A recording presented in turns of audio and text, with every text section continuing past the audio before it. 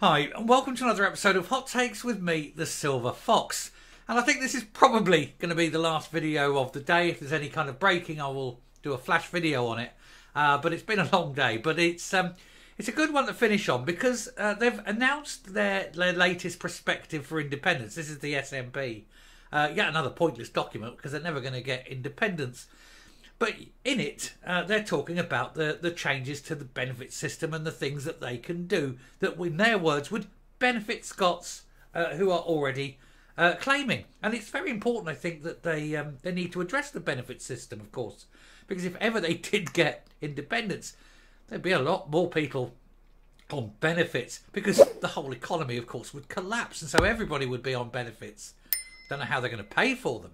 But we are going to take a look at this because Shirley Anne Somerville has been opening her big beak and saying how wonderful it will be if you happen to be unemployed, unemployable, on benefits in Scotland that is independent and freed from the shackles and money from Westminster once they've got independence, and how much better it would be. Oh dear. I think we can see straight away one of the big problems. Let's have a look. Here goes. So there we go. We've got Shirley Anne Somerville, a woman who, again, is over-promoted, doing a job she's not qualified for. She doesn't really understand the situation. She doesn't understand anything about economics. And yet she's forced to come out today and push this perspective, saying how great it will be for all those people who don't work. Oh dear. Because one of the things you need for any economy to work, even if you have one with benefits, is you need a lot of workers. You need a lot of people earning money to pay tax. And an independent Scotland would actually have to hire, and this is the really weird thing, they would actually have to hire a lot more people into public service in order to run the things that are currently run from London. And so who's going to pay for them? Okay, you say, oh, well, look, we're reducing all this unemployment because we're going to hire people from Scotland who are currently unemployed. Oh, that's great. But being paid at public expense and them having a job to pay for is actually more expensive than just having them on the dole. Because on the dole, they're only getting, £100 a week. If you're having to pay them, they're £300-400 a week. And they're not generating any wealth because they're being paid out of the public purse. On top of that, of course, you can't afford to pay the benefits you've got. It's bonkers. So, outrageous SNP claim, benefits and pensions after Skexit will transform lives despite delays in using devolved powers. But also, of course, the other thing is they rely heavily on the Barnett formula and all that money from London. How on earth are they going to survive without the UK money? How on earth can they possibly survive on the money generated by the Scottish government? They'll have to put taxes up, and of course we know exactly what happens then. Everyone with money will go south of the border, down Mexborough way. They will take their money and run. Companies, of course, that still exist in Scotland itself will just re-register south of the border, and pay the UK tax, which will be at a lower rate. These people are too stupid, aren't they? They have no idea what they're talking about. Anyway, the Scottish Government Social Justice Secretary, Shirley Anne Somerville, moron, idiot, fool, low IQ, over-promoted, incapable, stupid, ignorant. There's lots of things you can describe her as, but certainly not effective or knowledgeable. She claimed that an independent Scotland would be able to tackle poverty even more after Skexit, but this claim was slated by opponents, and indeed slated by anyone who can count. The SNP have been accused of trying to distract voters from scandals as they are set to launch their 9th taxpayer-funded Skexit prospectus. This time they will focus on social security and pensions, but have been urged to come clean about how this will be paid for. They haven't got a clue. One of the claims they made, and this is a wonderful claim, is they said that anyone currently receiving pension would continue to be paid by the British government. No, that's not how it works. They don't have a pension fund. Pensions are paid by the current taxpayer. Currently, taxpayers are taxed in order to pay current pensions. The British government have no need or obligation to carry on paying Scottish pensions after an independent Scotland. So anyone in Scotland who's a pensioner would apply to the Scottish Government and have the Scottish taxpayer pay their pension. Can you see a problem with that? When 20% of the population of Scotland are pensioners. What do you think is the problem there? 10%, it's about 20%, is it? 20% are students, full-time educational, not working because they're young or students, and 20% are pensioners. So only 60% of the working age people will be paying all the pensions and all the other benefits. Don't forget that of that 60%, about 20% of them are not working, they're unemployed. And of those that are working, about 10% are working for the state and are not generating tax as such, they're costing. How on earth is Scotland going to pay, never mind all the other benefits, never mind the free education, never mind everything else it needs to pay for, how on earth is it going to afford just the pensions? That's on top of the NHS, the free education, all the other things it needs. All the other things it won't be able to afford because it won't have any money. And don't forget, it won't be sitting there going, oh, but all the oil money, num, num, num, num, num, because they're the ones that want to get rid of the oil industry. Where's all this investment coming for all these green initiatives? Won't be coming from the people of Britain, be coming from the people of Scotland. Good luck. Good luck. I tell you, you're going to need it. Anyway, the Scottish Parliament were given responsibility for the £2.8 billion of social security expenditure following the Scotland Act in 2016, amid claims that it could set up a separate Scottish state in just 18 months.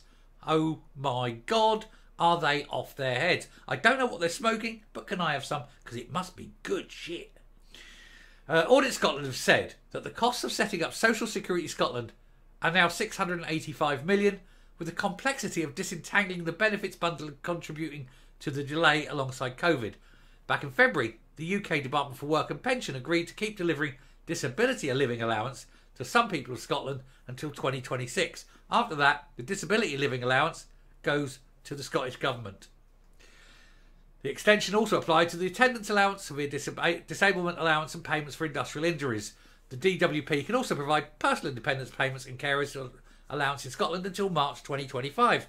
After that, you're on your own. You've got to apply to the Scottish Government, which doesn't have the money. They are already telling the councils that they're cutting the benefit system, that they're not giving the councils enough money. They're closing everything down. They are cutting the expense to everyone. Every single department in Scotland is having its budget cut. How do you think this is going to help people currently receiving benefits when those benefits switch over to Scotland in 2025 or 2026? It's not going to be good, is it? And how do you think it's going to be paid for if Scotland ever got independence? These people are living in an absolute fantasy land, headed by chief fantasist Shirley Anne Somerville, who really, I think, genuinely thinks that she's going to be able to afford this. She will have a problem, of course. She will have a problem with ongoing poverty in Scotland, insofar as every single person in Scotland, except for those in government, will be poor. Everyone with money will have gone. Everyone left will be poor. They tried this, like I said, and I've said this before, they tried this in Norway. It took 72 hours, and every billionaire in Norway had gone. And the tax take in Norway went through the floor. Does Scotland think it's going to be any different? The only difference here in Scotland is it's much easier. You put your shit in your car and you drive south. You cross that border and you're done. These people live in a world of their own imagination, and it isn't a good one. I'm not even going to go through all this. It's pointless. Firstly, it's pointless because they're never going to get independence. But secondly, do you really think that that woman is quite capable enough to understand how the hell, say maybe 2 million workers will pay for the entirety of what Scotland needs to do every year? The billions it needs for pensions, the billions it needs for all the disability allowances, for all of this and this and this and this. The billions it needs to run an NHS and all this out of 2 million workers. It isn't going to happen, is it? It just can't happen. These people live in a fantasy world. And that's why it's funny. Anyway, well, there's a dog barking in the background. Somebody dare be walking past. How dare they? Anyway, I shall round off there. We'll come up and we'll finish the video. Let's all be thankful independence will never be a thing. Especially if you are, for example, retired or coming up to your retirement. If you are in any way disabled and need assistance. If you are someone who ever needs to go to hospital. Or has children who go to school. Or anyone. Because if they get in and do this, it's not only those that need things, that use services in any way. And I don't just mean those, you know, dire need. I mean, you know, like I say, parents with children at school and things like that. Because everything will burn and collapse and fall apart. The whole economy will be destroyed. Everything will be destroyed. There'll be food riots because you won't have the transport links anymore to even get food into supermarkets. And even if you did, you couldn't afford the food because the entire economy has gone. That's how dangerous and bad these people are. And yet still they think that independence is a good thing and that it will work. Heavens to Betsy. Not a chance. Anyway, I shall stop there. Thank you very much. That's the end of it for the day. Like I say, last video of the day. I will be back tomorrow. Like I say, there will be some flash videos going up, I'm sure, if any kind of breaking news happens. But they'll just be sort of headers and then we'll do the full stories on them tomorrow, things like that. Anyway, for the rest of this day, have a good evening. Take care. Goodbye. And I want to thank you all, by the way. Thank you all very much. It's just been an exceptional weekend with views. And I'm getting very close to 8,000 subscribers, which I thought I might get by Christmas. I might even have by the end of tomorrow. Who knows? If you feel like being generous and you haven't yet subscribed, go ahead.